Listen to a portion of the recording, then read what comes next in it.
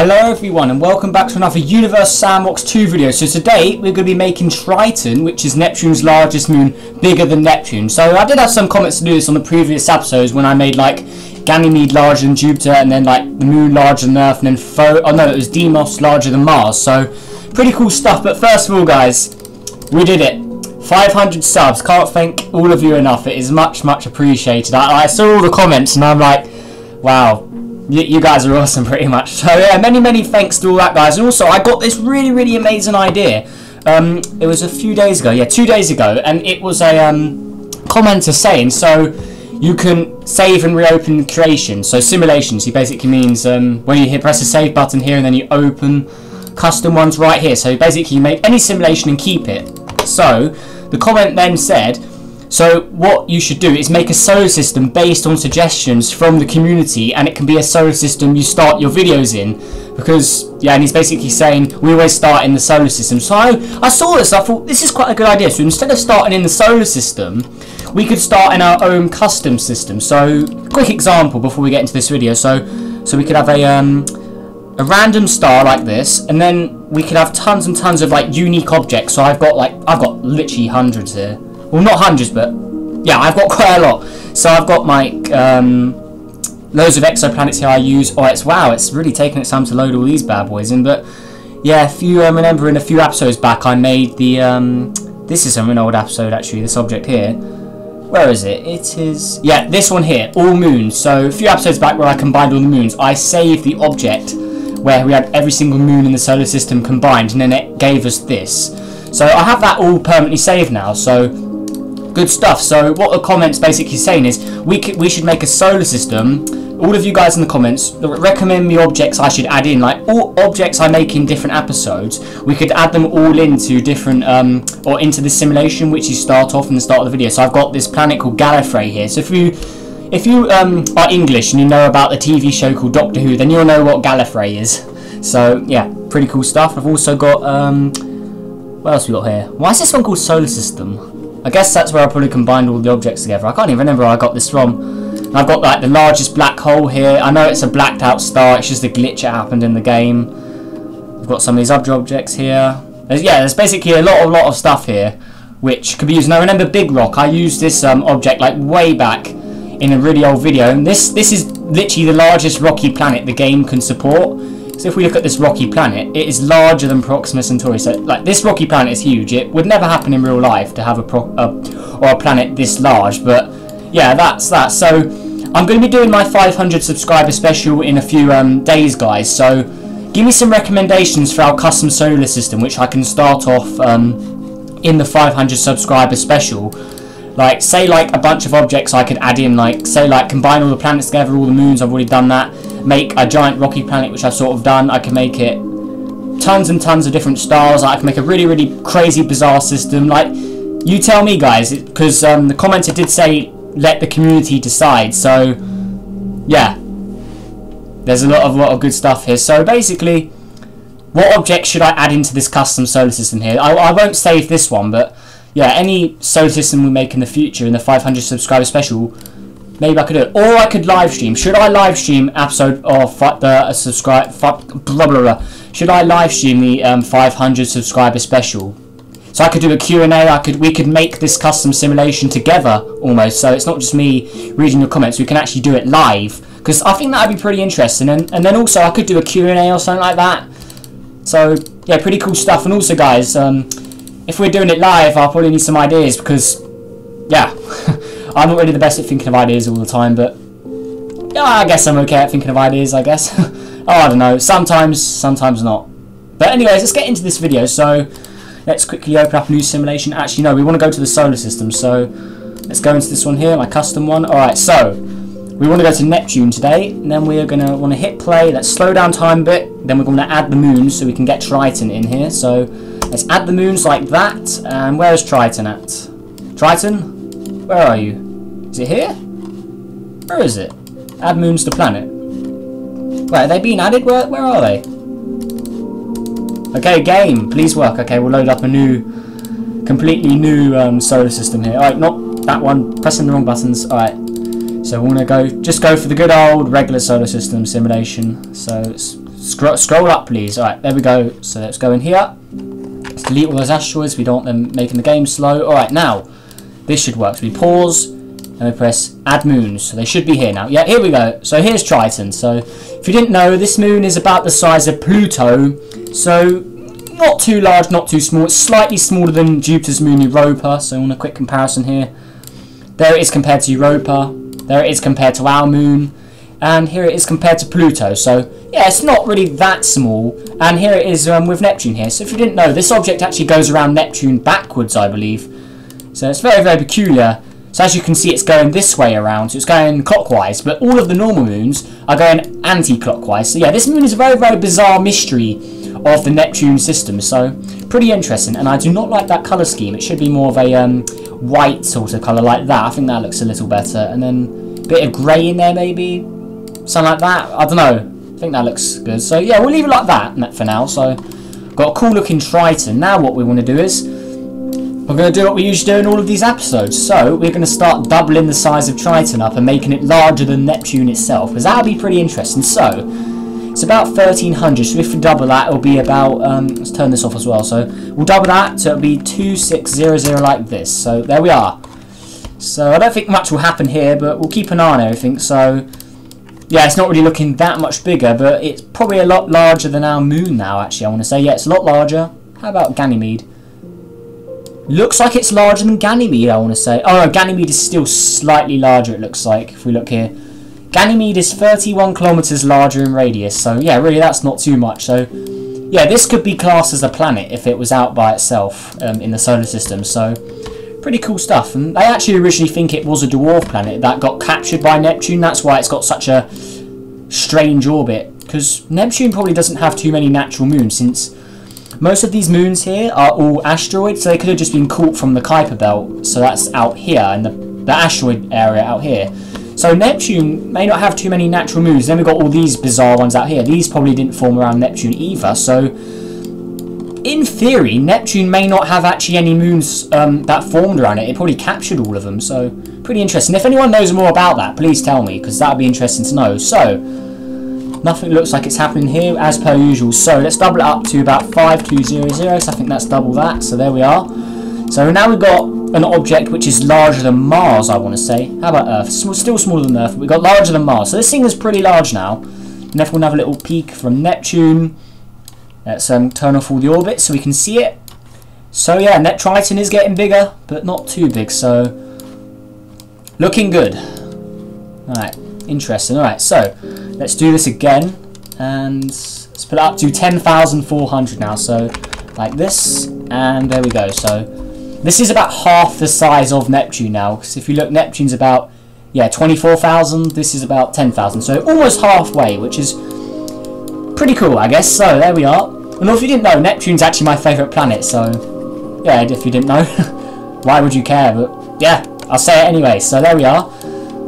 So now let's speed this up and see my poor old Neptune probably going to get destroyed eventually when we make Triton too big. So has its orbit changed?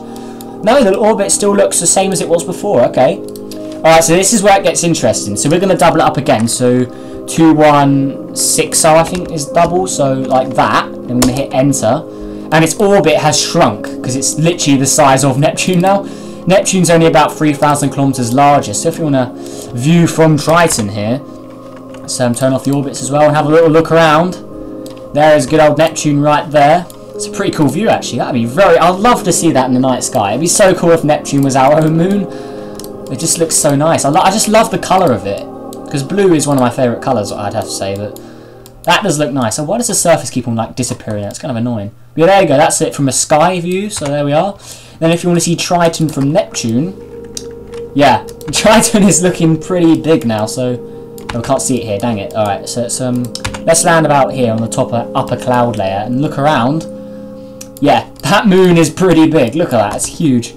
Alright, so we don't want to get too close to Neptune, remember, so we want to keep it far away. Oh, it's its own planet now. It's not even orbiting Neptune anymore, is it? Well, it looks like it is. Yeah, it's struggling to hang on. It's messing up those other moons' orbit as well. Alright, now this is where it starts getting interesting. So let's put it up to 40,000 now. So yeah, that's pretty much double. And now it is larger than Neptune. So looks like Neptune is on the collision course with Triton. So what we want to do is we want to make Neptune orbit Triton like this. We don't care about these other moons, so they can just crash into Neptune, as we see there. Oh, Neptune's being heated up by the Rouge limit, it looks like, as well. Okay. Alright, so Triton now. Oh my god, that's amazing. So, looking good. Hey, almost like forgot what I was saying there. Alright, so anything gonna happen here? So it's alright, so speed this up. Okay, we're looking good. Nothing's really happening here. So because they're getting so close to each other, the tidal forces are warming both objects up. So never had this in a previous episode. I'm surprised we haven't actually. It looks like Triton was just a perfect distance from Neptune to make this happen. So both objects are warming each other up as they get closer because their tidal forces are rubbing on each other, which makes them generate heat. So the whole object here is warming up. See, as Neptune gets closer, its temperature should rise. Is it going to rise? Please? Is it going to rise? Well, it's staying above. Yeah, see, look, it's staying above about 300 degrees and warming up every time it goes round. So pretty cool stuff. And then Triton itself is above or about 700. So yeah, pretty cool stuff there. Alright, so let's do it again. Let's put it up to 80,000 now. So this is where stuff gets real interesting. So let's make Neptune orbit again because we don't want it colliding. Alright, so now let's hit play. And eventually it's going to get so close to Neptune, Neptune will get torn up by Triton. So if we look from Neptune now, so let's land near the north here. Look at all that orange there, what of it warming up. So if we look on the horizon here, look how large this bad boy is. That's crazy. And it's glowing as well. So because it's hot and it's glowing, it'd probably light up the dark side of Neptune. So Neptune will pretty much probably be in daylight all the time. So cool. Alright. Anything else? Okay, this is basically the set. It's setting for the day. So the Triton set, I guess. I don't know what to call it. You get sunset, Triton set, maybe? I don't know. Alright, so the Triton is now gone. So let's get a view of Neptune from the giant Triton now. So, oh, it looks like something hit it there. I think one of those other moons did. Alright, so looking pretty hot here. Alright, so where's good old Neptune? Wait, Neptune? Where's Neptune gone? Where is it? Alright, so let's land here. This could be a little more convenient. Alright, so let's go on the surface and look up. There it is. There's that pretty planet. I love that colour. The orange does make it look a little weird, but yeah, there we are. So there's Neptune setting on Triton now. So there we go. So let's go out of here again like that. Yeah, poor old Neptune's just a tiny little planet now. So this thing is now at 80,000. So if we want a quick comparison here, it's larger than Jupiter right now. So yeah, this is going to cause some, well, it's going to terrorise this area of the solar system a bit. So anything going to happen? So let's speed up time a lot more, see if anything does happen. So, oh, Neptune is heating up a lot more. How hot is it now? 3,000, I want to say? Oh no, only 1,000, okay. I thought that'd be 3,000, it looks quite warm. So, yeah, Neptune is roasting hot right now. So, this is where it gets big. Alright, so 80, double that, 160,000, like this. Oh, it made it a gas giant, because it got so large, wow. Okay. So, let's make Neptune so it orbits Triton again.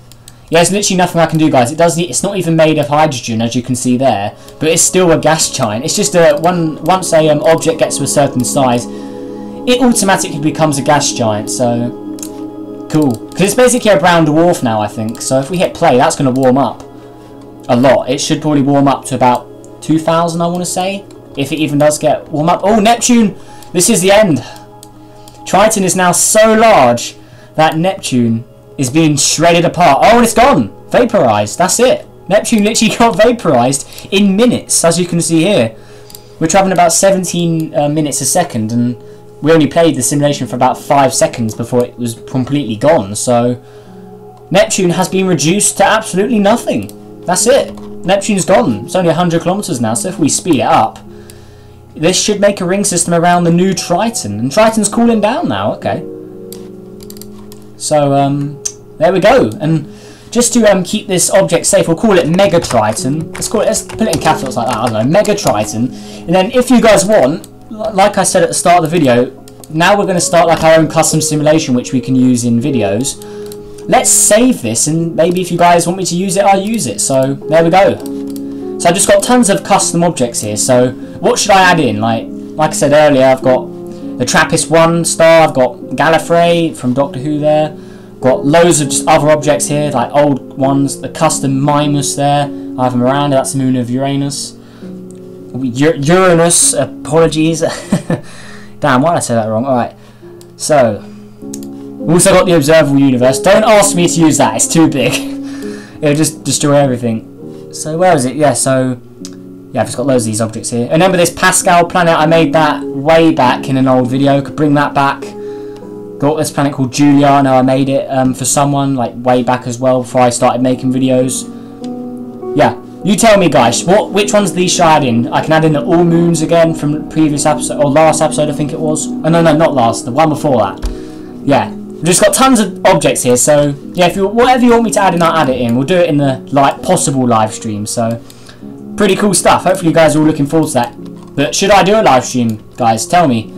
Because maybe I can do it in the next few days. It's up to you guys, honestly. So yeah, that'd be pretty interesting. It'll probably go on for about an hour to 2 hours. So yeah, if you're there, sit tight and enjoy, I guess. So yeah, enough of that. Enough of me advertising myself, I guess. Let's get into the rest of this. So Neptune is now just nothing. It's just a tiny little rock orbiting this humongous planet now. Because obviously it's a planet because it's just so huge.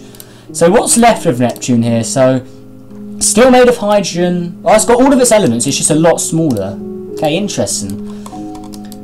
Alright, so there we go, and obviously that debris from Neptune probably would have gave it rings, so let's add some rings. Let's try Saturn's rings maybe. Oh, they're not big enough. Alright, so let's do, let's add those rings. You can't really see them, but if you want to get a view, let's put it on flashlight. There we go. So pretty, or just do studio, I think that looks a little better. So, there we are. So the debris it was destroyed from Neptune would have made rings probably. So there we are, looking good I guess. So now we can see what effect it has on the solar system, but we won't play it for too long because that's not really the goal of this video. It's basically what if Triton was larger than Neptune, not what if Triton took over the solar system. So we can speed this up, have a little look. We'll remove those rings to speed things up as well. So is anything going to happen here, or is this game not going to run? Because running at a few months a second can make the game so. Let's delete all these moons here, so we don't need them. Wait, did I accidentally delete Triton? Oh no, I didn't. Alright. Okay, so it's really messing up the outer solar system, it looks like here.